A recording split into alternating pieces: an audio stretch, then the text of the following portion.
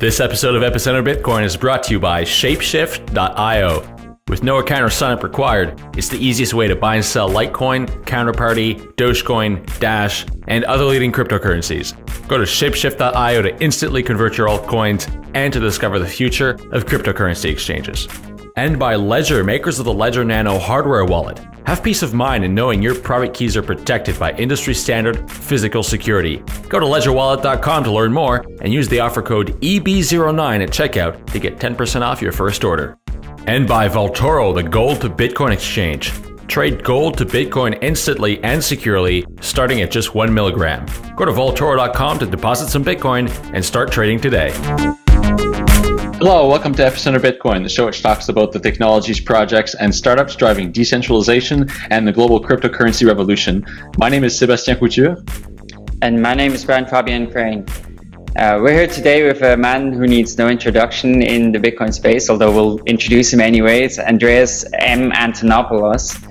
He is one of the hosts of Let's Talk Bitcoin, and he's also one of the most prolific speakers in the space. And I think he is for sure the most adept at just sort of selling Bitcoin to the world. And I think he's done a fantastic job there.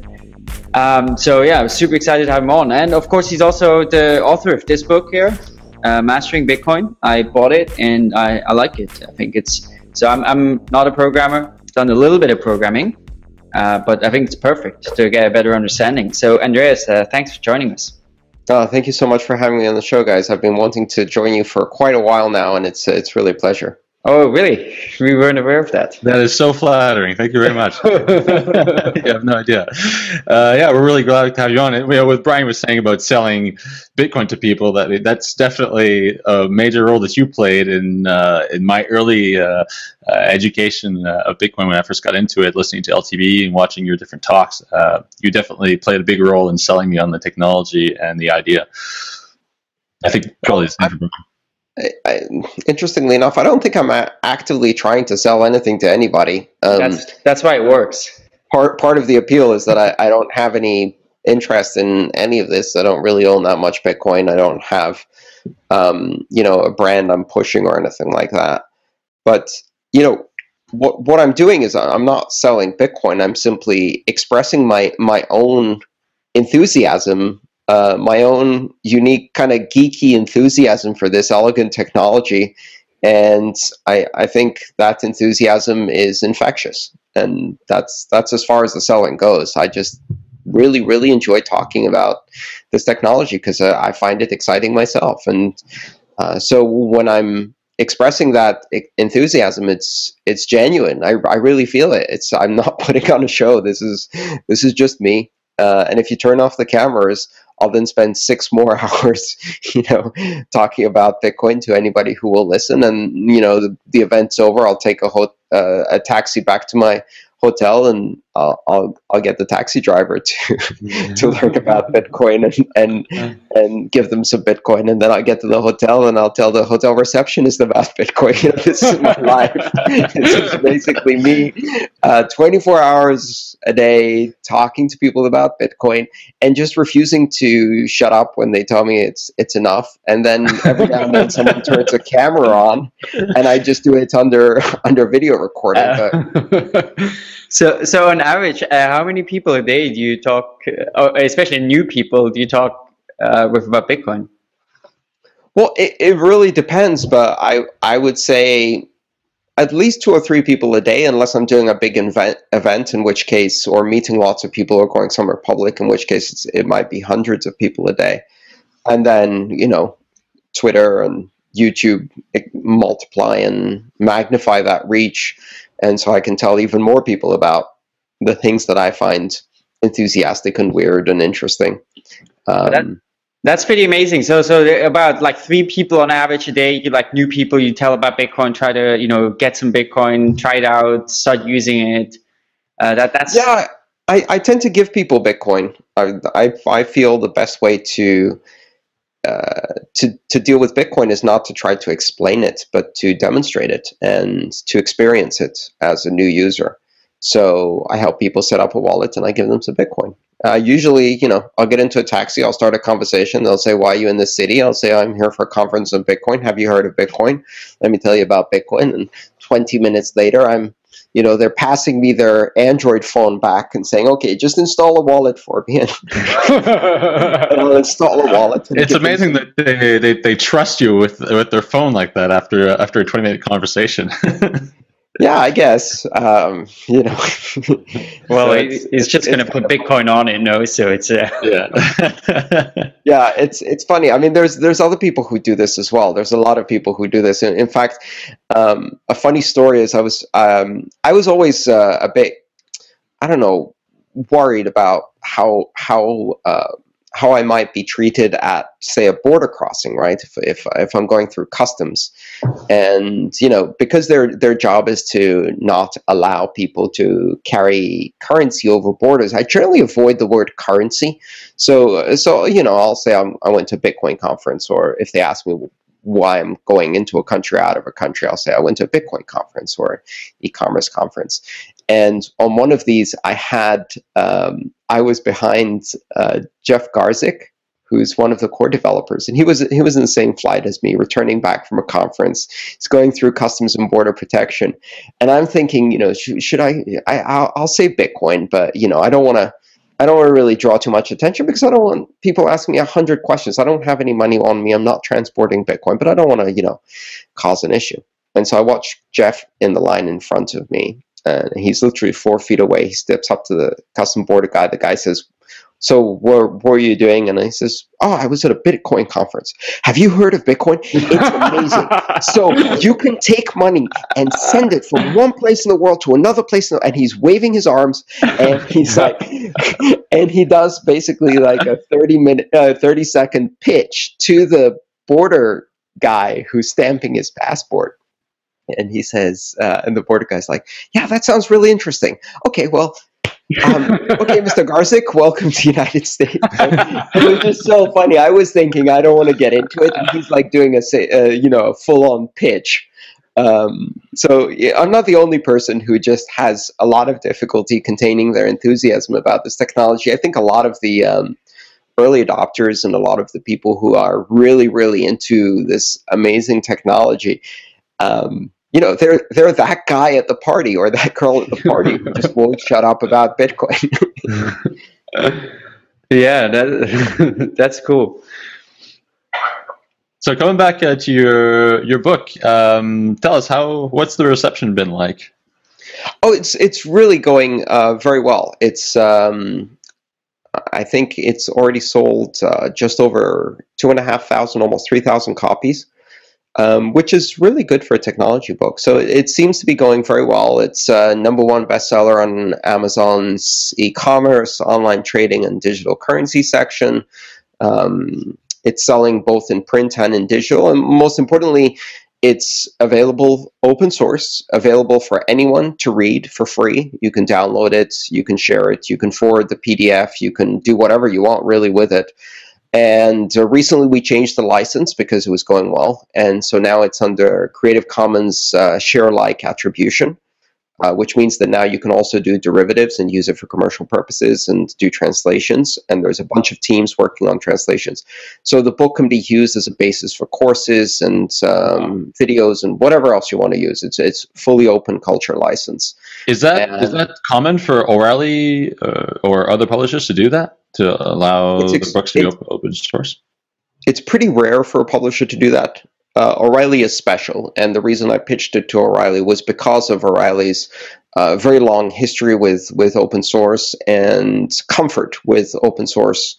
And so, once the book is doing well and showing that it can generate sales, then they're very comfortable with gradually opening up the license. And now we've reached a point where it's a full free culture license, and that's why O'Reilly is just an amazing publisher of technical books, but they're also an amazing kind of global citizen and supporter of free culture and free knowledge and bringing that knowledge to people. And honestly, it doesn't affect sales badly. It actually makes sales better. A lot of the people who will download the book, read it, and then buy a copy so that they have it The people who can't afford to buy the book buy it, and the people who can't afford to buy the book read it and then give it to others who maybe buy it. So it's all good. Our show today is brought to you by our friends at ShapeShift. ShapeShift is the fast and easy way to trade altcoins. They now support over 25 of the most popular altcoins, including Dogecoin, Counterparty, Dash, Monero, and so many others. When you want to trade altcoins, forget about using an exchange. That's so 2013, man. Just go to shapeshift.io and get it done in less than 1 minute with no account or sign up required. Their currency conversion tool makes trading altcoins as easy and convenient as using Google Translate. Here's how this works. You head over to shapeshift.io, you tell them which currency you want to sell, and give them the wallet address for the currency you want to buy. Let's say you want to sell some Dogecoin, they get some Dash. You then simply send the Dogecoins to the address they provide you, ShapeShift converts it for you, and puts the Dash directly into your wallet. It's that smooth. Long gone are the days when you had to give an exchange your passport, tell them your shoe size, wait 6 confirmations just to buy some popcorn. With ShapeShift, conversions are instantaneous and your privacy remains protected. So head over to shapeshift.io and start trading some altcoins today. We would like to thank ShapeShift for their support of Epicenter Bitcoin. What made you want to write this book? Well, in the grand scheme of things, I really wanted to get the knowledge out to people. When I was trying to learn about Bitcoin, the sources that were available were extremely fragmented. The developer guide wasn't out there at the time. The Bitcoin wiki was incomplete and partial, and you had to roam all across it to find any information. There was no single source that had, a good collection of all of the basic information and how it works, soup to nuts, and described in a way that has a consistent narrative and flow, not just bits of technical information all loosely dumped. And so I thought it would be useful to people. Honestly, I think that for Bitcoin to become mainstream, the first thing that happens isn't, millions of end users. The first thing that happens is tens of thousands of software developers who are going to build great applications and great user interfaces so that users can adopt this technology. It's going to take hundreds of thousands of software developers to make this what it can be. And we're already seeing this happen, but I thought that would be an area to contribute. Now, there's a second reason, which is a selfish reason, which is that you never really grasp a subject fully in depth until you try to teach it. I did not have the focus and the ability and the programming skills, quite honestly, to be a full-time core developer contributor or anything like that. I dabble in programming. I've dabbled in programming all my life, and I'm a decent programmer, but I'm not a professional, and I can't keep the focus on something like that. So my best chance to really, really learn Bitcoin was to try to write a book about it. And, in writing the book, it brought up a lot of questions, and gradually by answering those questions and learning, I finished the book. And now I know a lot more about Bitcoin than I did when I started the book. It seems crazy to me that that you would feel that you need to learn more about Bitcoin. And I can tell you, there's still so much I need to learn. Even the book. I mean, this is a book for developers who are trying to enter the space of Bitcoin. Maybe they have a bit of background in cryptography. Maybe they have a bit of software development experience, and they're trying to enter Bitcoin. But any one of the core developers can open this book and find 20 things that are from slightly wrong to quite wrong. And big gaps in bits that are missing.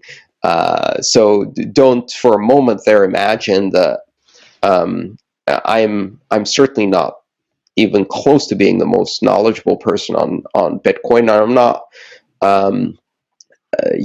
in cryptography. There are some real hardcore genius geeks behind these behind the core development team, behind many of the projects involved in Bitcoin who do nothing all day but that. My skill is really in explaining things in easy to understand terms and relating to an audience. So I know enough Bitcoin to be dangerous and to be able to explain it. Yeah, I mean, so for me as well, right? I've been working on this for now, I guess, almost 2 years that I've heard about Bitcoin. And on the one hand, I have a good understanding of it. On the other hand, I'm just scratching the surface, no? And there's so much I don't understand. And I think there's so much that, frankly, nobody really understands. I think, especially when we start thinking of the longer term, how it's all going to play out, it's so hard. Yeah, everybody's learning. I mean, this is unprecedented stuff. But there are some really, really, really smart people in this space with incredible depth of knowledge in cryptography and security and distributed systems in software engineering, who we're just blessed to have in this space, and it's really amazing to watch. Yeah, absolutely. And I have to say, I think you did strike a really nice balance between sort of the technical and the non-technical. So for me, as someone like understands Bitcoin, but I've never like programmed Bitcoin, I think it's nice because it gives a deeper dive into the topic, but it's not overwhelming. Right? I think it's very digestible. So. Thank you. A lot of work went into creating the correct analogies to be able to describe some of the more complex aspects of Bitcoin in ways that were easy to understand for someone who had a technical inclination, but not necessarily was a professional programmer. But the book is really designed for software engineers, developers, architecture engineers, security engineers, and technical professionals. It's not a beginner's guide to Bitcoin. It's not for people who do not have a technical background. They're going to find it honestly too technical, and there are other books that address that audience. Now, would you say that perhaps for a developer, I'm talking about perhaps myself, getting involved and trying some things out technically? Like I like to dabble. I'm not a really strong developer, but I have some development experience. I've been a web developer before. Like getting into this book and trying some command line stuff. Is that also sort of the audience you're going for, or absolutely? Yes, absolutely. It would be ideal for that. There's certainly enough examples in the book, so you can try, with relatively easy to use languages and common languages, C++, Python, etc. You could try, and a lot of command line examples. So you could go beyond the surface of using a wallet or user interface and be able to, roll your own key, convert a key from one format to another, build an HD wallet, etc. Now, that doesn't mean you'd necessarily build a secure system, and I certainly would hope you wouldn't take these learning experiments into production. We know what happens when someone who dabbles in programming tries to write, let's say, an exchange in PHP and MySQL. Yeah, bad things happen.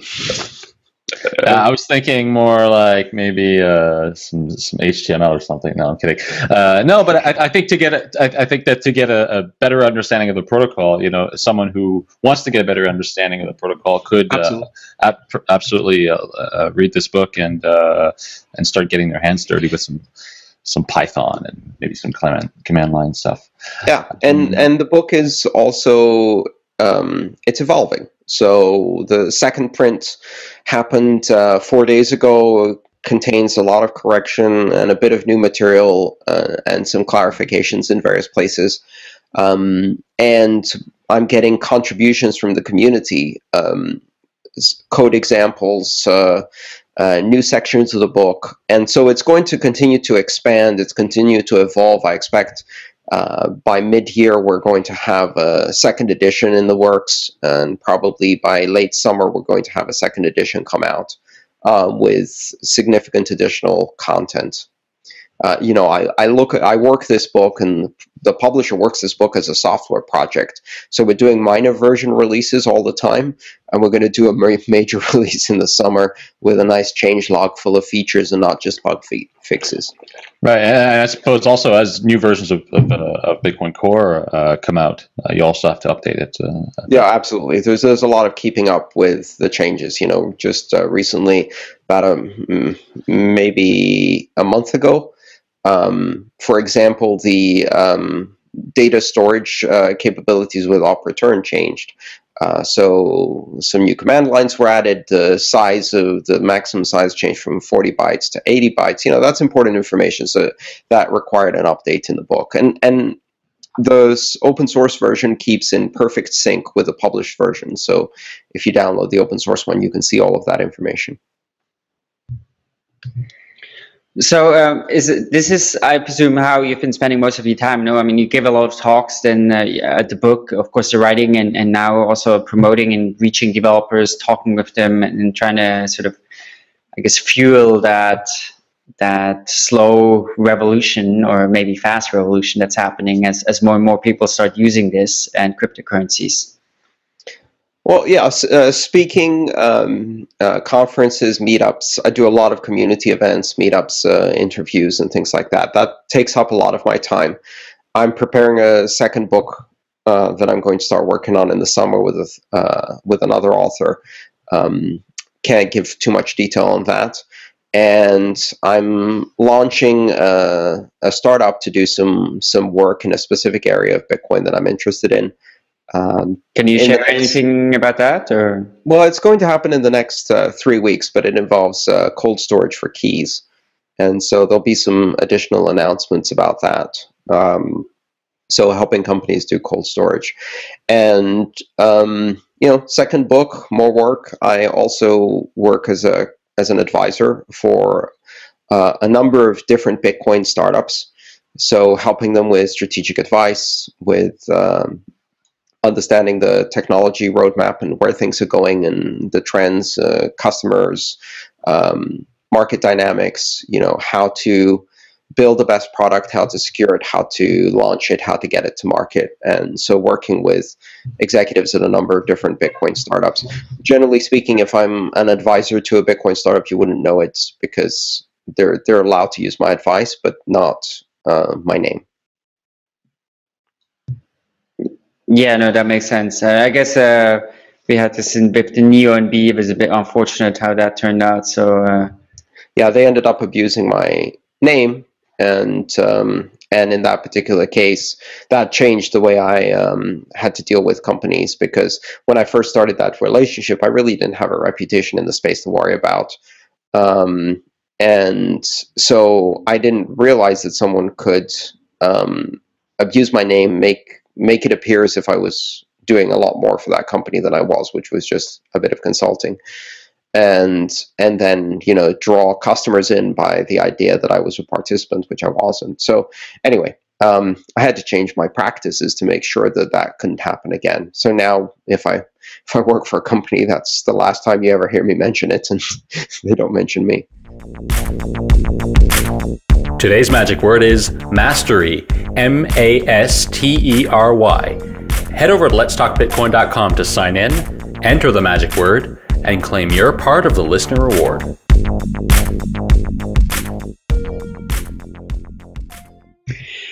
Now, we're going to want to speak a little bit about sort of Bitcoin and where that is evolving, but I wanted to come back very quickly to the aspect of sort of communicating Bitcoin to like lay people, non-Bitcoiners, anyone really. Are there some things that people should avoid that they often do? Yeah, I think it's, first of all, and this is something I've been doing consistently since day one, is I do not recommend Bitcoin as an investment. I recommend against investing in Bitcoin. You do not treat Bitcoin as an investment vehicle. If you know what you're doing, if you're a sophisticated investor and you know how to build a diversified portfolio, and you know how to make something that is extremely volatile a small part of that portfolio in a very structured way, sure, maybe you can invest in Bitcoin. But for the average person, this is absolutely not a sane, safe, or wise investment because of volatility, because of uncertainty. It's a technology that can move very, very fast. So just like you wouldn't invest in biotech penny stocks, even if they made the most incredible invention in biotechnology, you wouldn't invest in those. You don't invest in these kinds of things. There are much, much safer investments play in. So first of all, don't go telling people to go buy lots of Bitcoin. That's a terrible idea. What it will do is it will give people the wrong idea about what Bitcoin is. It will feed kind of the get-rich-quick, greedy attitude, and it eventually will end up with people getting burned by making these investments, and then they'll blame Bitcoin, and that would be unfortunate. I think it's also important not to try to oversell Bitcoin, although I'm certainly very enthusiastic about it. The idea here is to really help people experience it. So rather than trying to project your own perspective of what Bitcoin can do, try to think about what it can do for the person you're talking to. How can it help them solve a problem in their life? And then basically address the benefits. Talk about what benefits Bitcoin could bring to their life. Does it make it easier to do online commerce? Does it make it easier to send money abroad? Does it just simply give them an experience? Like, listen, this is a very futuristic form of money. It'd be cool to try out and see how the future of money looks like. So how about I give you a couple of dollars for free and you install a wallet and play with it, and then we'll bounce some money back and forth and you'll see how easy it is, and just get that experience. So I think that's the best way to really deliver Bitcoin, is to help people experiencing by demonstrating it, by giving them a bit of free Bitcoin and helping them set up a wallet and then showing them how it works. In terms of a slogan as a whole, I just go with a very, very simple idea. I say, Bitcoin is the internet of money. It's a network. It's not a company. You don't have to sign up. You just download software that speaks Bitcoin, and it will do to money what Skype did to phone calls and what email did to the post office. And if you understand why Skype is a really useful technology, then if you could do that with money, how would it change your life? And let me show you some. Excellent, yeah. And then I think one big advantage of actually giving people Bitcoin and having them do a Bitcoin transaction is that when you explain it, it seems so abstract, right? It's like this thing, and then like, or maybe then I'm going to use this as well in a few years, and people maybe even understand conceptually that this is a powerful thing and stuff, but they don't see themselves like using it like right now here, and then it's like, wow, this actually right. works. I mean, just the fact that you could install an app on their phone and send them money, and then tell them that they could take that money and in exactly the same way send it to their cousin on another continent, or someone they met on Twitter just today, or any of that, it blows their mind, because they start making comparisons to their banking system. Now, if they had that application running for a bit and they used it every now and then and tried it out, the good news is that eventually their bank will demonstrate to them exactly why banks suck. So as long as you have the Bitcoin experience to compare with, eventually your bank is going to freeze your money, delay a check for 3 days, charge you a ridiculous fee for something you never agreed to, or do some other thing like that. They're really good at doing it. And then you will suddenly think, hang on a second, so how come you're only open Monday to Friday, 9 to 5, or 9 to 4? It takes 3 days to transmit money from my account to another account in the same bank. You always hold my money but take the fees immediately, etc., etc., etc., etc. Why is this still happening in the era of the internet?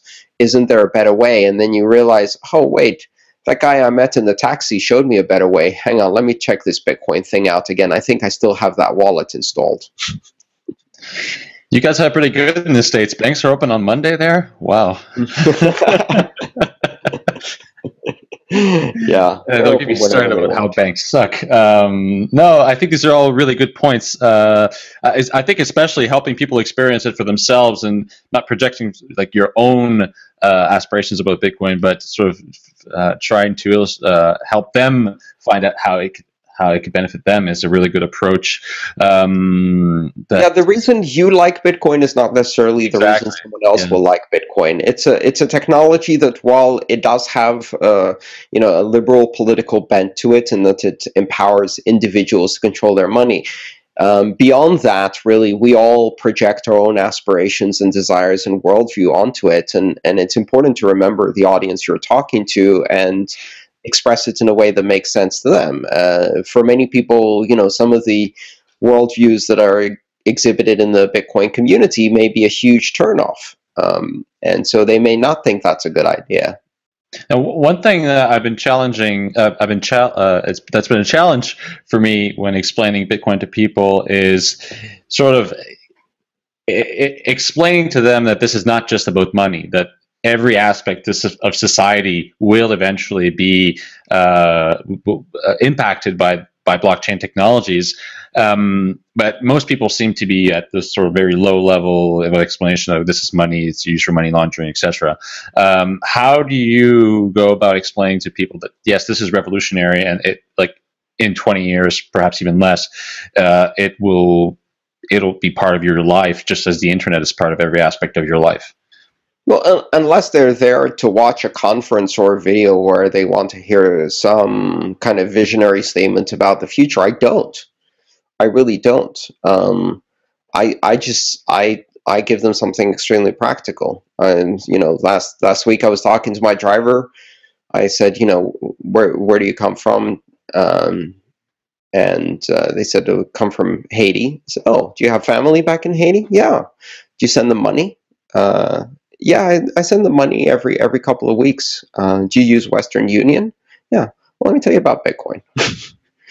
And I'm not going to talk about how it's going to change the world. I'm going to talk about how it's going to change their money transfer to Haiti. Not now, but maybe in 3 years, from something that is a 8% transaction to something that is a 0.8% transaction, to something that can only happen by standing in line at an office, to something that can happen from your phone directly.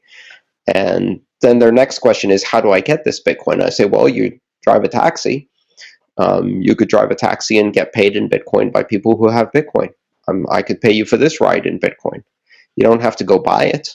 You can earn it through your labor. And that changes the conversation.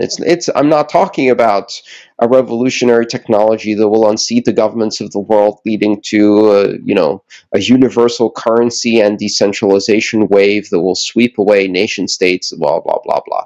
No, I'm like, just maybe send a bit more money to your family in Haiti. Simple stuff. Cool, good advice. Thanks. So you've also been quite active. I mean, you've spoken at before the Canadian and Australian parliaments on the topic of Bitcoin and cryptocurrencies. What has that experience been like for you, and what have you taken away from that? Well, when I speak to those kinds of bodies, and the 2 times that I have, I think a critical component of that is that the presentation I'm making is simultaneously broadcast live and uncensored on a national television network, which allows their constituents and the population of that country to watch if they're interested. And then the video will be published immediately after for other people to watch, which means that when I'm speaking to the Senate, and they're speaking to me, both of us are very well aware that half of it we're speaking to someone else. We're speaking to a giant audience out there, not just to each other. And that's really important because they give me a platform where I can speak without censorship to a broad population and answer their questions truthfully, but in a way that allows me to establish, I think, the important points about Bitcoin, which allows me to dispel certain myths and certain easy to run to fallacies and statements about Bitcoin's use for drugs and terrorism and pornography, which is the same crap we heard about the internet in the 90s. And allows me to very directly address those questions, diffuse them, and speak about the global potential, speak about jobs and opportunity and growth, and speak about votes and a younger generation. Let me just say how great you have been at diffusing those questions, by the way. I mean, they keep coming, and you keep just deflecting them with such ease and grace. It's really amazing to watch you do that. Just before the show, I was watching a part of the Australian Senate hearings, and one of the senators brought up something relating to the drugs and money laundering, and you just took it like a champ.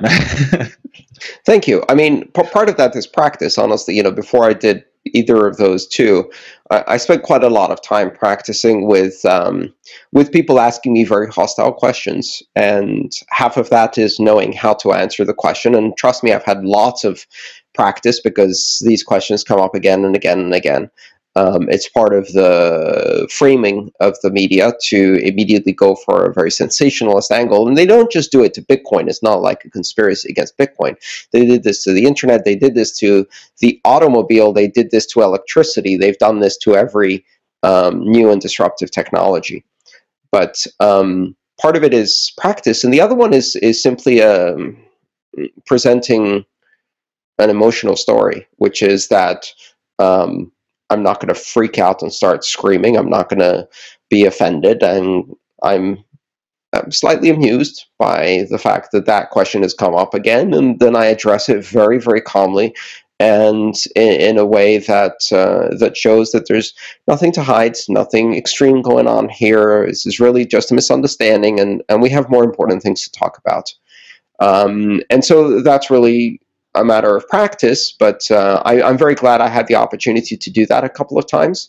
And quite honestly, I'm really lucky because both times it went very well. So one of the concerns I had with the Australian Senate was I'm 1-0 ahead in terms of Senate presentations. If it goes well, I'll be 2-0, but if it doesn't, it will be a tie and I'll wipe out my score. You know, and keep in mind, part of the, you know, you think it went well because they were open to the ideas and they discussed them in a non-threatening manner. Even if I had done the exact same job to a different audience, they may have been extremely hostile, extremely negative and dismissive. And then you would have assumed it went poorly when I did the exact same thing. So I don't have control over that. So far, I've been lucky. Both the Canadian and Australian Senate were very welcoming, very open to discussion. They paid attention. They listened carefully. They had done their homework. They didn't come in with some kind of crazy, mad conspiracy theory and just bluster and things like that, which tells you why I haven't done a presentation for the U.S. Senate. Because, you know, I'd expect more. I mean, some of them are okay, but some of those committees are just like, whoa, crazy. We have people getting up at the Senate floor and throwing snowballs on the ground and saying, "Look, it proves no global warming exists." You can't compete with crazy. You just can't. Yeah. So, what do you think is the most threatening aspect of Bitcoin for regulators and lawmakers? I think it's mistaking control for security. It's this assumption that because you have some control over something, that gives you the illusion of security, and then you, rather than seeing security as a secondary symptom of that control, you see it as inherently tied to that control, and then eventually you think the only way to achieve security is through tight control of everything. And then when you see something that doesn't have tight control, you automatically assume it has no security or that it represents a threat. So one of the main things about Bitcoin that confuses people is because we've never had a system that does decentralized security. The two terms, decentralized and security, seem to be, until 2008, a contradiction in terms. Centralized control was security, and therefore, if you don't have centralized control, if there's no one who's accountable, if there's no one holding the levers of power, then how can it possibly be secure? How can it possibly not be corruptible? Of course, from my perspective, the exact opposite is true. You know, if you have someone holding the levers of power, that's the one you corrupt, and then the system becomes corruptible from the top down, and it's very difficult to fix that. And so the idea of diffuse power across a network is actually appealing because it's less corruptible, but that is not an accepted conventional wisdom. That is a pretty disruptive architecture and radical thought. It requires a change in thinking and perspective. It requires proof that this can be done. And increasingly, we're delivering that proof with Bitcoin. but it still challenges the basic assumptions and worldviews of a lot of people who associate hierarchy, authority, and control with security, and they associate the lack of hierarchy, authority, and control with anarchy, and not anarchy as some of the people in the Bitcoin community mean it, but complete chaos, the breakdown of civil order, people eating babies and rioting through the streets and burning all the buildings down, and raping our daughters. So, therefore, any challenge to centralization, hierarchy, and authority immediately leads to, ISIS, or whatever the latest bugaboo is, a complete breakdown of civilization and chaos. That is obviously a very naive perspective, in my opinion, and I think it misses a lot of the really big challenges we have with hierarchical institutions and authority. But it's still a difficult sell, and you have to do it carefully. And it's also a generational thing.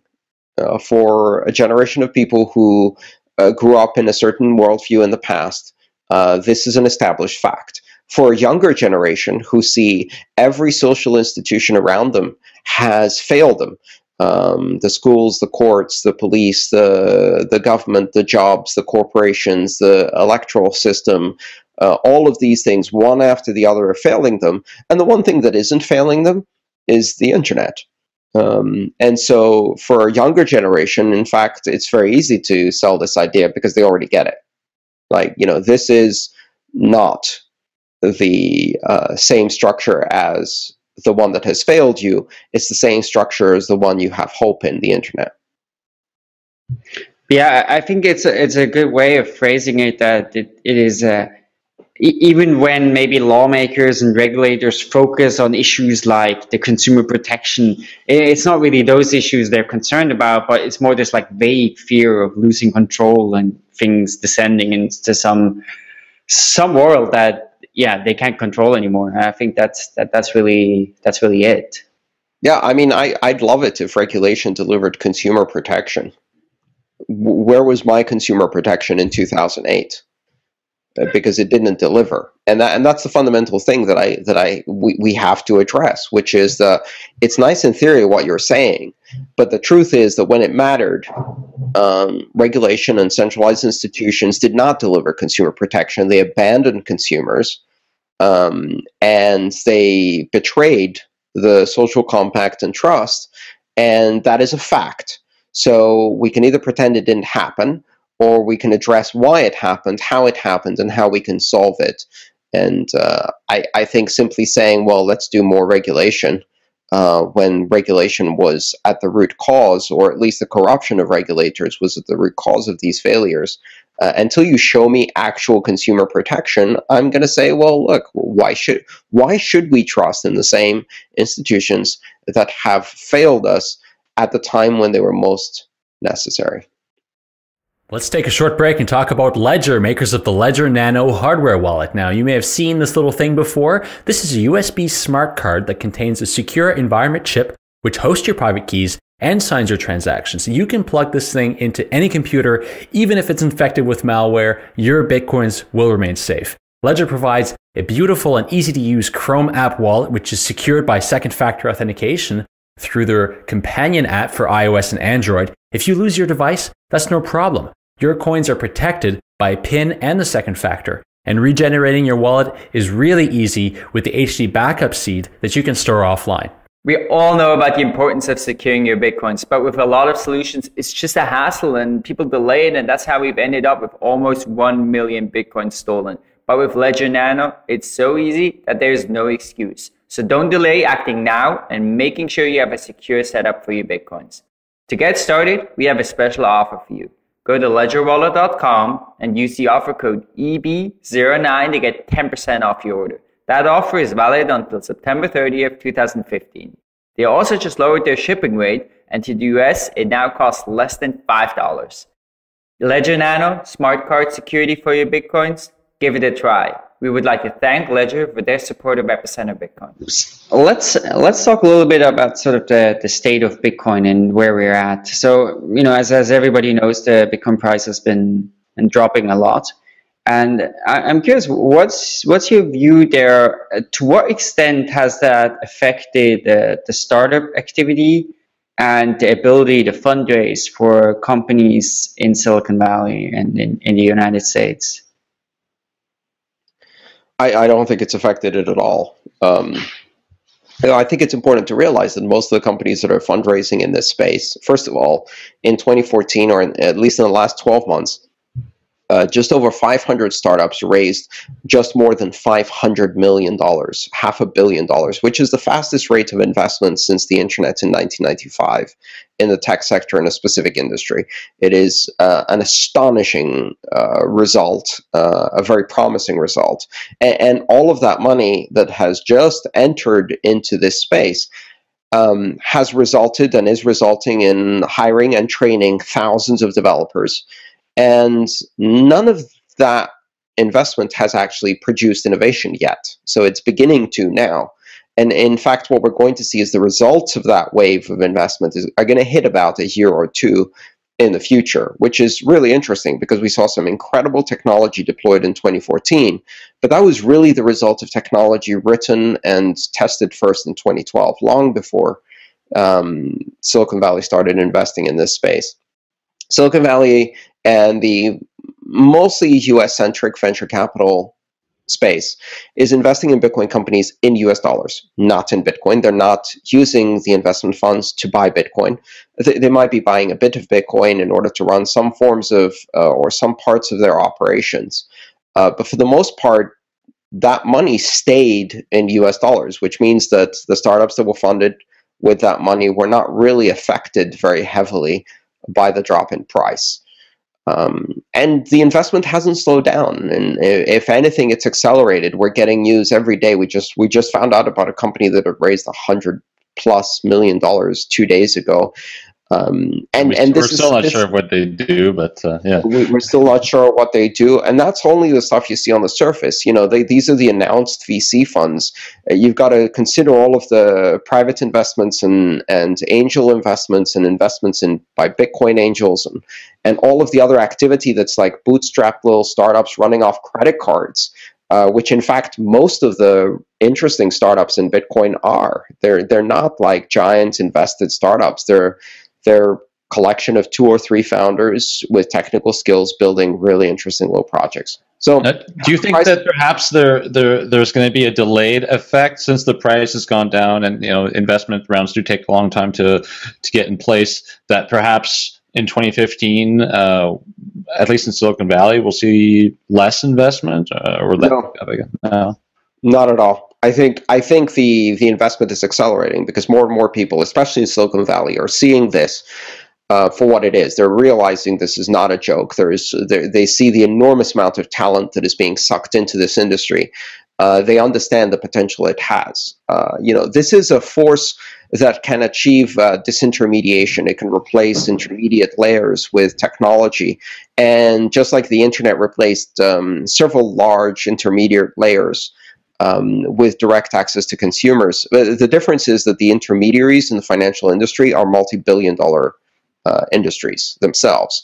And so Silicon Valley understands that this is probably the first time that that the software industry has been able to take on the banking industry and introduce competition and change and disruption without having to ask for permission, and that's why they can do it. And that represents a very big prize at the end of the road, because disrupting the financial industry means removing a lot of overhead, a lot of fat, and streamlining things, which will mean great results for those who achieve it. So I think we're going to continue to see an acceleration in the investment in Bitcoin, in cryptocurrencies, in the startups in the space. Quite honestly, I think the real issue here is that the price of Bitcoin, the exchange rate of Bitcoin, provides for a very poor price discovery mechanism for the industry. It's not a price discovery mechanism for the industry. It's the equilibrium point at which the outflow of money from Bitcoin in the form of mining revenue to pay for electricity matches or falls short or overcomes the number of new adoption. Like at the moment, in order for the price to stay stable, we have to have 3,600 Bitcoin in new adoption come in every single day. That's a big flow of money. And we're going to see, I think, a significant change when the reward halves in 2016, as that's going to naturally push the price a lot higher, because the inflow of investment will be greater than the outflow of mining revenue. But this is really not a price discovery mechanism. I think it's a mistake to look at, and I certainly did make that mistake in the beginning. I thought the Bitcoin price represented kind of an index fund for the industry, like an investment fund, but it isn't. And the reason it isn't is because it's affected by things that have a lot more to do with currency flows in and out of the economy than it does with the fundamental strengths of the industry itself, of the technology or its development. And because it's a tiny liquidity pool, it gets very seriously moved around when anybody makes a big move in this industry. And so largely, I think it's disconnected from the fundamentals. And that means that it's great for speculators. Most of the movement you see is one guy saying, oh, the chart looks like, to quote the Dilbert cartoon, the chart looks like a rabbit sitting on a clown. Now's the time to buy. And then the other guy says, oh, now it's looking like the clown sitting on the rabbit, so now we're going to sell. And that kind of technical analysis in a tiny liquidity pool is a circle jerk, if I can use that expression on radio. Yeah. Essentially, it's a feedback loop where the activities of one trader are affecting the perspective and sentiment of the others. And there's a bit of fundamentals in there, but not enough to make a difference. So I don't really pay attention to that. I protect myself from volatility. If I have expenses denominated in dollars, I'll sell Bitcoin quickly to pay my bills, and if I receive in Bitcoin, or vice versa. And so I won't stay in one currency for too long, and I won't be exposed to too much exchange rate volatility. And I use it primarily as a means of exchange, and it works fine for me. And so I'm able to ignore the price for the most part. Now, the problem is I'm human, and all of our participants in this game are human, and we have emotions, and these emotions are very easily affected by the price of Bitcoin. So, I'll be having a fantastic day, and then I'll see the price of Bitcoin tank, and I'm like, frowny face. And then the next day, Bitcoin's, like this week, Bitcoin's like shot up from, 270 to almost 300. And I don't care about the price of Bitcoin, but I have a big smile on my face. I don't know why. So it's hard not to be emotionally affected by it. But we'll see. I think it's interesting just how different the situation is, and the sentiment and the startup scene and the investment scene in the US from like in Germany, here in Berlin, or in France, or in other European countries. I think it's, I guess here, that sort of wave of people becoming interested in Bitcoin, saying, oh, this is the future, it never really started. Or maybe there was like the very beginnings of it. And when you don't have like all your colleagues talking about it, like nobody is doing it. I mean, there's such a herd instinct with people there. And then the price, I think, does pose a problem. Because for people who aren't so in tune with it, don't understand the technology yet, it makes it so much harder to sell them that this has a lot of potential. When you see like, hey, but then if that's really the case, why does the Bitcoin price keep going down? Like, so I think it, from people I know here who have been trying to raise investment from investors, they've been having a very difficult time, and the price definitely has exacerbated that a bit. So Barry Silbert had the best answer. I think it was Barry who was asked, why is the price of Bitcoin going down, and when do you think it's going to start going up again? And his answer was, it's going down because there are more sellers than buyers. It will go up again when there are more buyers than sellers. That's it. It's as simple as that. And who are the sellers right now? Miners paying for electricity bills, merchants converting from Bitcoin back into fiat as quickly as they can because they're not using it as a store of value. And the buyers are people adopting Bitcoin not just to use it, but also to store value in it for the long term. And so is that the industry? Not really. It's not the industry. It's just one aspect of economic activity. So in your opinion, what needs to happen for that trend to for there to be more buyers and sellers? Time.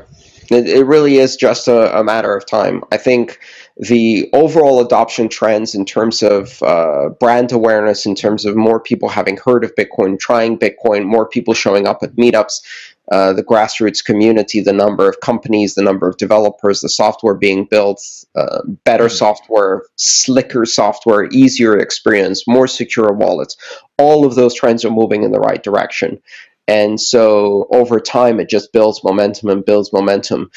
And maybe at some point, we're going to have a critical event, a spark event, that's going to turn it hockey stick-like, and we're going to see very, very, very rapid exponential growth. But until then, it's just, gradual hard slog. And I'm not worried about that. That doesn't frighten me. I've seen this before.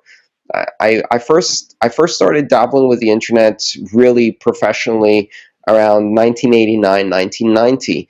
And then I watched for the next 7 or 8 years, and, in my mind, like, this was mind-blowing stuff, that it was obvious and it was going to be huge. And then the market just took 7 to 8 years to start building up momentum. And then it crashed in 2000. Everybody said, oh, the internet's over. Let's move on to something else. So I'm not scared. I mean, this market sentiment happens. The real question is there something there? Is Bitcoin real? Is there a technological invention here that is disruptive, that is effective, that solves problems, that does something nothing else can do, that is truly remarkable?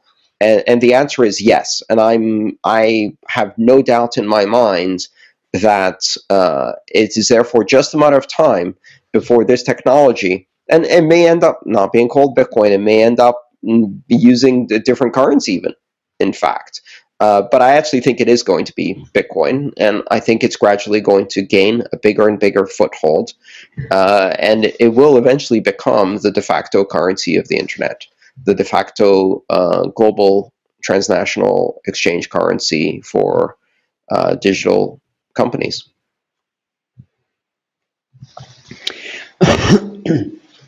So we want to come back to this point, the point of the sort of long-term outlook for Bitcoin, because it's something that has been a topic again and again on our podcast. It's something we've been thinking a lot about, the sort of long-term potential issues, challenges that are in the way. But maybe before we dive into that, for those who are interested in getting involved in Bitcoin, maybe they read your book, developers, or maybe they have other skills of expertise. What are the big opportunities that you see in the space, especially those that are kind of neglected and that nobody is doing? Free startup ideas. Yeah. So I don't think free. Yeah. I think it's always wrong to start a startup by starting with what is the idea that's going to be successful. I think the most important thing you can do in any startup is look hard at what drives you as an individual, your personality, what are your core principles, what are the things that excite you, and then try to find that one thing that drives you so hard you can't put it down, you can't sleep at night, you can't stop thinking about it. It drives your personality, it's important to you, it's important to the very core principles of who you are, and do Bitcoin in that, because nothing can make up for the enthusiasm and focus and execution drive of a founder or founding team that really, really passionately drive behind an idea. And, if you just go, okay, what's the thing I think will sell the most, you're going to fail.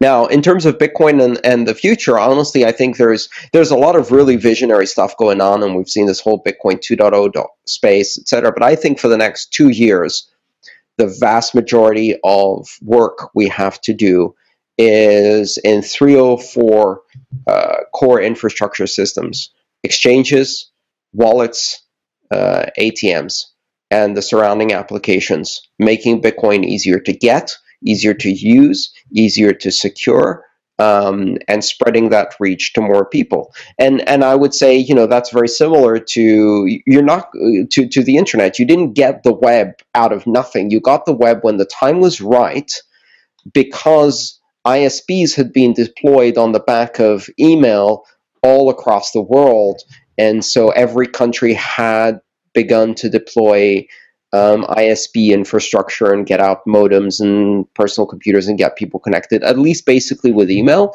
and that created the necessary adoption density to be able to deploy something like the web and lead the next range of killer applications. Bitcoin as a payment mechanism is already here. We've got the infrastructure. We need to deploy a lot of exchanges, a lot of ATMs, and a lot better wallets, which is already happening. But, you know, I assume there will be 2 or 3 exchanges in every country in the world. And we're going to also see decentralized exchanges and multi-currency exchanges and things like that. And we're also going to see more and better wallets. And that basic infrastructure, as boring as it seems, is what's required in order to get to the point where we can then pull out more killer apps on top of this platform. Now, the space has sort of evolved over time from being Bitcoin being an invention of cypherpunks and crypto anarchists, and a lot of that ideology is still there. But as we move forward, you know, a lot more business coming into this space. We definitely see that at conferences. There's sort of a dichotomy of like the people that are there with sort of the ideological foothold, and others that are there just to make products and make money. Do you think that there's an evolution of the space towards more like Bitcoin business-friendly products? How do you see that play out in the future? Yeah, of course there is. I mean, this is inevitable in the maturity of any technology. Most technologies start out with a very focused set of principles or engineering objectives or architectural goals. And then as they hit mainstream, they gradually morph to adopt the principles and desires of mainstream, and they get diluted. This is normal. This is what happens in the maturity curve of any technology. Listen, if I have the suits playing on the blockchain architecture, we're winning. We just took a cypherpunk project, and I mean, not me personally, but, you know, this community took a cypherpunk project, inserted it as a Trojan horse in the global financial services industry, and it got so good and so attractive that now it's peeling off suits from the financial services industry who want to start playing on our turf with our decentralized protocols. Now, are they going to change Bitcoin and make it more centralized? Sure they are. But they're never going to make it as centralized as Visa or MasterCard or SWIFT or the current banking system. They're playing on our turf, and that is a huge victory. And it will lead to massive decentralization in financial services. Just like, you know, on the internet, eventually the phone companies got into it, and you had a whole bunch of phone company executives, and eventually they end up centralizing things and threatening net neutrality. But they're still playing on the internet, and that decimated the close monopoly control of the long distance phone companies and nationalized networks and all of that crap that came before. And I remember that, and it was a mess. And we got them playing on the internet. And guess what? As centralized as the internet became, as net neutrality hostile as it became, as surveilled as it became, it gave birth to Bitcoin because we won that time. And now we're going to do it again. So, you know, I'm not worried. And in fact, if we see the principles diluted too much, you know, already there are a whole bunch of cypherpunks moving on to do the next most disruptive protocol on the back of Bitcoin or as a Trojan horse within Bitcoin again and again and again. So we continue reintroducing disruption. That is the nature of change, and you can only co-opt so much. It's the Greek approach to barbarian invasion.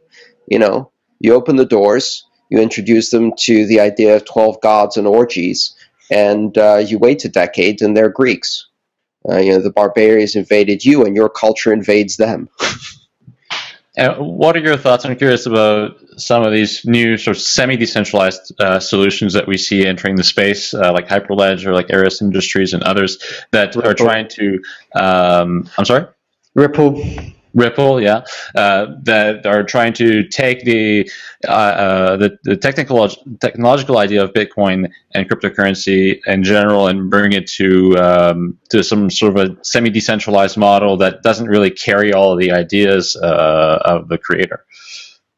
That's great. I think there's plenty of competition. What it will do is it will train more and more people in these. I mean, a semi-decentralized idea is still semi-decentralized, and it trains people who are steeped in a lifetime of thinking in centralized fashion to see how semi-decentralized works. And what that does is it gives them a taste, you know.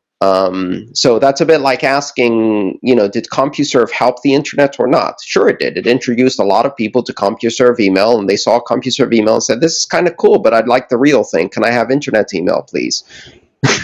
And then CompuServe was over and the internet picked up all of the slack. You can simulate and create decentralized, semi-decentralized things, but the point is the pace of innovation, the disruptive potential, the really interesting applications, they come from the decentralized architecture. And so if you semi-decentralize, you're only semi-competing, and we can beat that. I mean, it's not a problem at all. Yeah, I mean, I think that has also been my point of view, and it's funny because we actually used Trojan horse before when we talked discussed the topic, because, you know, when you start having giving easy access to people, right, to hold money and integrate it in a bank account, etc. Of course, the transition from there to a wallet that's, for example, a wallet that's hosted on your own computer where you control the private key. That's a very easy step, right? The first step is hard. Yeah, we're softening the edges. We're basically creating easier on-ramps into these concepts and technologies. But the whole point about decentralization is that it has a cost. Decentralization is more expensive and more complex, but it also has a benefit, and the benefit is that it fuels much more rapid innovation, because innovation can happen at the edges without permission from a central stakeholder in a very diffuse and decentralized fashion. People can innovate on niche applications that nobody would approve on a centralized network, and that is how you win, because it's an endless source of surprises, it's an endless source of new innovation and new applications, and the semi-decentralized things can never keep up with that. Let's take a short break to talk about Vaultoro, the gold to Bitcoin exchange. If you've ever tried to trade gold for fiat, you know how difficult that can be, right? You have to do a bunch of KYC, wire some money over. That takes a week, plus costs a bunch of bank fees. And then you can only trade large amounts of gold. And when you want to get the money out, you got to pay even more fees and wait for another week. Vaultoro does things differently. It's so easy and so quick to start trading gold and Bitcoin on Vaultoro that you need to give this a try, even if you've never traded gold before. The Bitcoin network makes deposits lightning fast, and you can start trading after just 6 confirmations. Deposits and withdrawals are totally free, and the trading fees go as low as 0.2%. You can start trading gold as low as 1 milligram, and because of the world-class security transparency of Vaultoro, you can rest assured that your funds are safe. And because you're trading commodities, you don't even have to provide them any KYC documents for deposits up to $5,000 worth of Bitcoins per day. Vaultoro combines the best aspects of the oldest form of money, gold, with that of the world's newest and most revolutionary currency, Bitcoin. So go to Vaultoro.com and start trading gold today. And we'd like to thank Vaultoro for their support of Epicenter Bitcoin.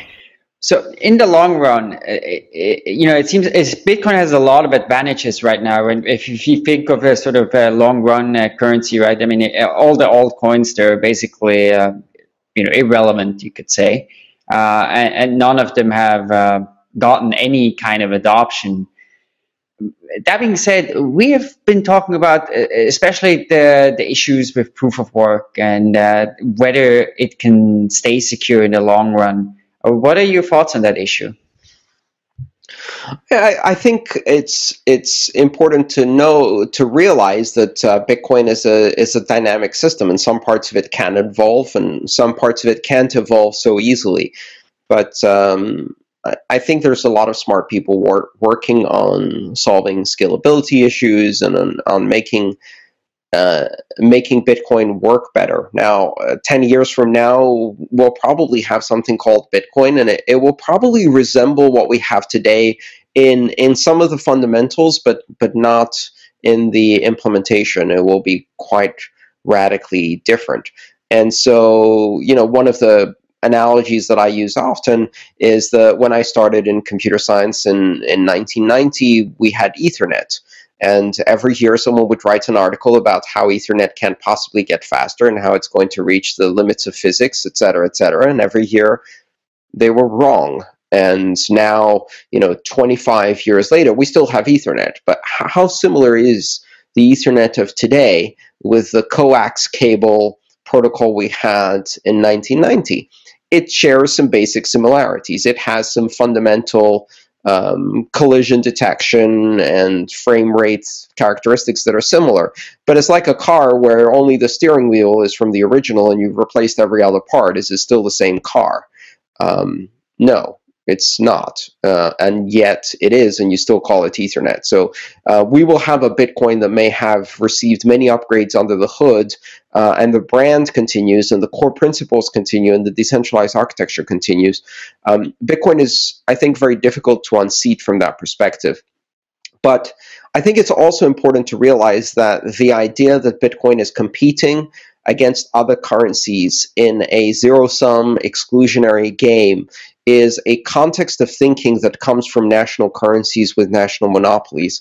The idea that they can only be 194 currencies, one per country, and those are monopolies, infects our thinking. In the cryptocurrency space, Bitcoin can coexist with tens of thousands of currencies, and many of them can become equally valuable and find niche applications. This is now a fully open ecosystem without barriers to evolution, and we will see these currencies evolve and occupy the niche that they are most fit to occupy. And coexist in layers and synergistic relationships and parasitic relationships and entire ecosystems of related currencies.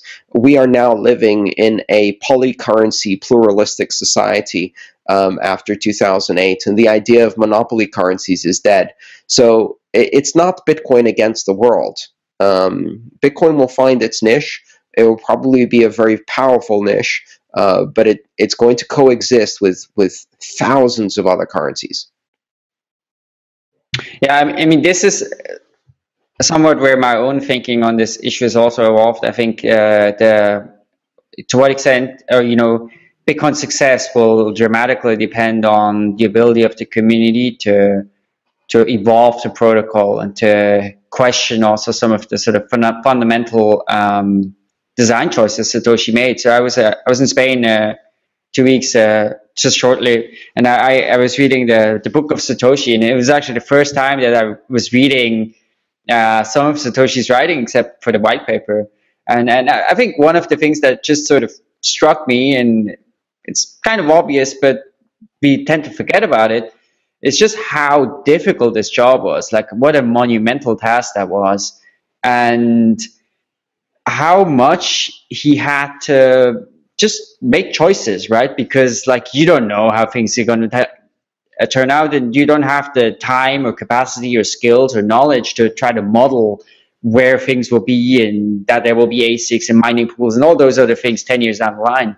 But then I think those choices will actually be very crucial to the extent that the network is stable and survives. So I think in my own view, this is, I think, the ability and the willingness to kind of think about these things and take action proactively, not just when something goes wrong, will be key. And hopefully Bitcoin will make that. And you're certainly right.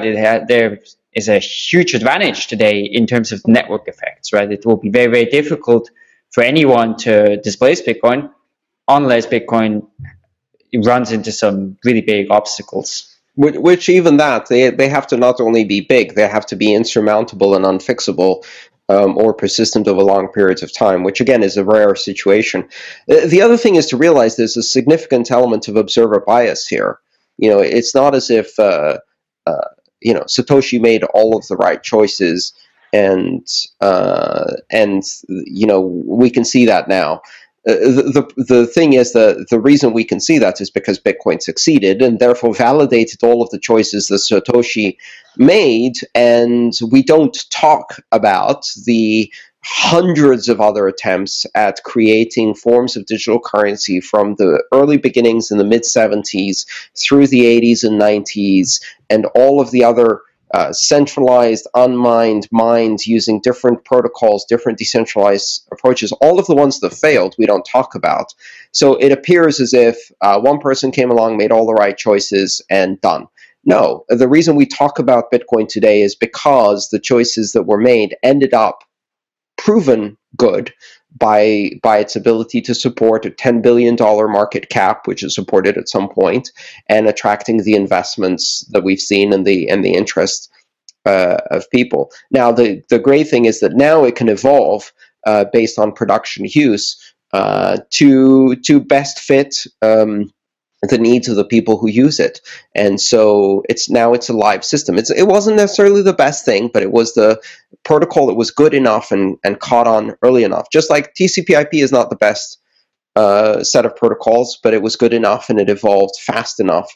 And after that, if it needs little tweaks here and there in order to expand its use, they make them. And this is the funny thing, is that just as we see obituaries for Bitcoin, people were writing obituaries for the internet and its basic protocols throughout the 90s, right? And eventually they stopped only because it became obvious that it was refusing to die and in fact thriving.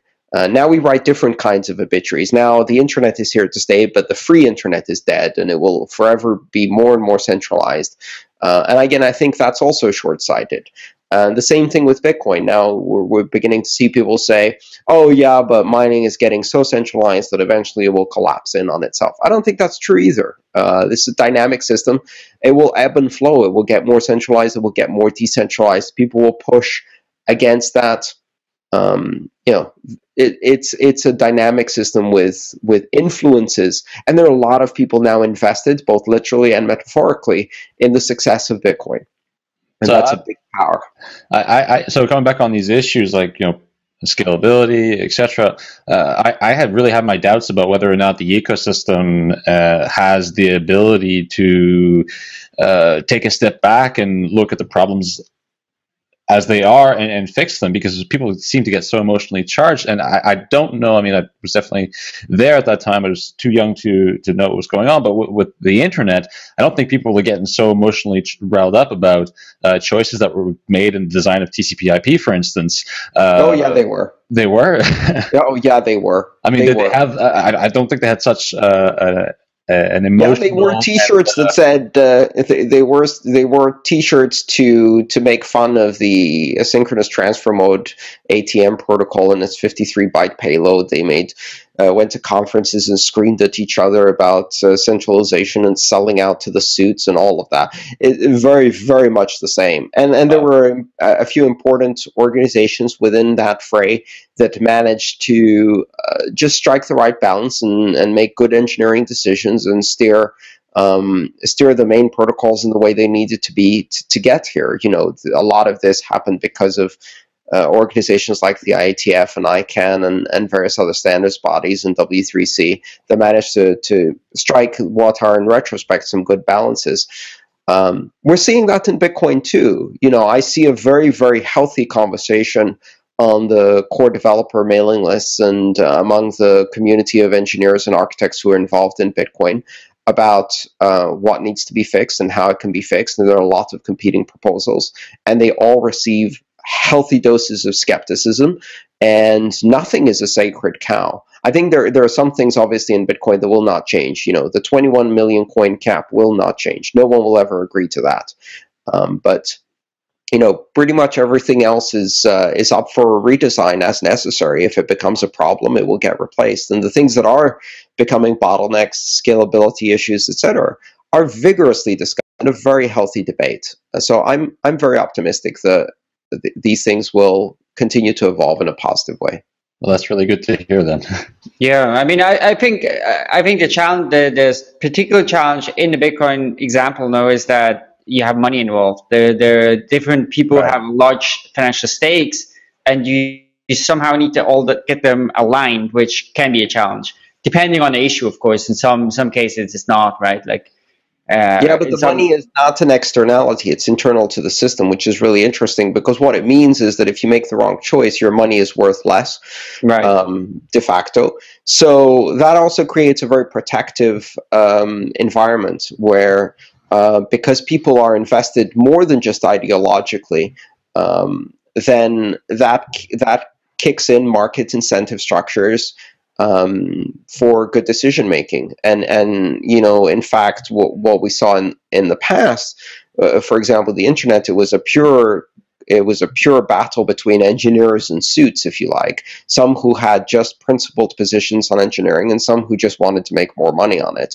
With Bitcoin, it's kind of a mixed game, because the engineers are into money, and the money people have to do a bit of engineering too. So it's engineered money. It's a new thing. We'll see how it plays out, but it's going to be interesting. Again, that's part of the really exciting thing about this, is that we have front row seats in the development of a historic technology that is doing things that have never been done before. And every day that goes by, I just feel amazed at having this opportunity to be a frontline observer and sometimes influencer in what is turning out to be perhaps a historic, generational, worldwide, impactful, disruptive change in technology, one that will create history, and that is an amazing feeling. I definitely agree with that. I think Brian probably even more so than I, because he works out of the Ethereum office. I mean, I was in Berlin last week, and I walked in on Vitalik Buterin and Gavin Wood working there in the office, and I just somehow felt like, I don't know, being in the Apple offices in the early 80s or something. I mean, like, it just seemed like in 10, 15 years from now, I would look back on these times and really look back on them as sort of being like you said, being at the beginning of something just really huge. And I think we all feel that. I don't know what you think, Brian.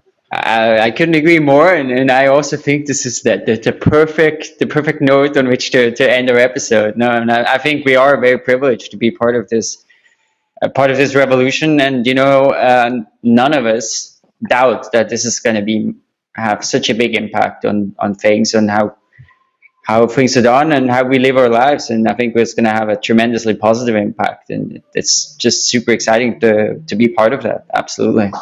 And part of the fun is not knowing where any of this is going. Absolutely. We're along for the ride. We're not in control. We're just going to see. Well, Andreas, thanks so much for coming on. It was a great pleasure talking to you. Really enjoyed it. And maybe one last time, for those who want to get more into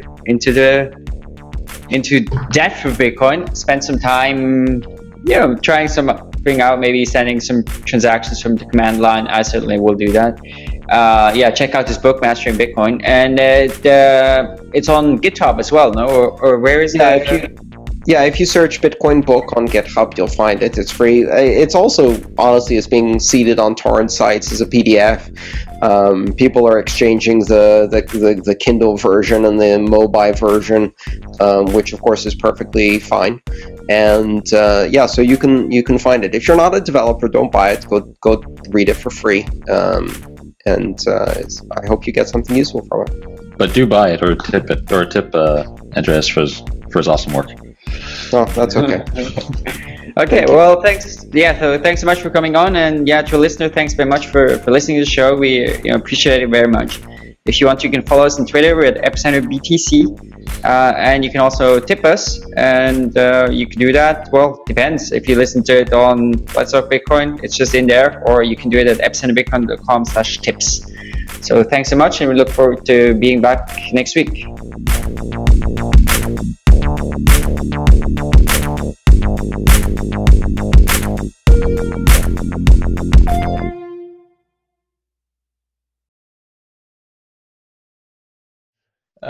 yeah. So just I sent you a URL there in the chat. Yeah, already done it. 1 second. Just hit generate, make sure everything's correct, and download the image. How does that look? Oh, perfect. I think you're the quickest person to ever set that up ever. Is that background? Oh, it's reversed on mine, but not That's on yours, fine. right? Yeah, that's okay. Okay. I like how they reverse it on mine, so that it looks like I'm looking through the screen, as if the camera is like a glass that I've pasted it onto. Same kind of size and centering. Does my head look proportional to yours? Yeah, if you could just let me see here. Just move slightly to your right. That way? No, the other way. I guess your right, your left. Sorry. Yeah. That way? Yeah. Okay. I can That's maybe all right. zoom in a tiny bit now. How's that? That's perfect. All right. Can you see the microphone? No. All right. I'll bring it closer, and you tell me if it gets in the way. Yeah, but even if we see it, it's not a big deal. I mean, we see ours. It adds to the podcaster aura. Oh well, I mean, in that case, I could do like. Oh yeah, that's what we're talking about. Did Adam B. Levine buy you that mic? Because he's got the same one. Yeah, it's the Electro voice. Yeah. Yep. Adam B. Levine bought me that mic. Yeah. I've got all kinds of arms extending from different angles. I did a photo of it when I was doing the Australian Senate, and it looks like I'm being interviewed by a robot. Because like my desk is like extending all these arms with lights, cameras, microphones, headphones, all of that. Anyway, all right. So I think I'm ready. Okay. Well. All right. I need to get myself some of those like big podcasty headphones. $50, man. Yeah. I've got In-ear. Yeah. No, that's what we should get. in ear, and they're taped to my neck. Oh I really? use this like cloth tape to tape them back so that they're invisible. You tape yourself. That's a lot of sacrifice. I tape myself. There you go. Otherwise, they just fall out of my ears while I'm doing the thing. So then I spend most of the time going like this, trying to hold it. And then it looks like a it looks as if you're talking with the NSA. Yes, it's because all of my lines are being fed by some Illuminati headmaster, you know. Okay.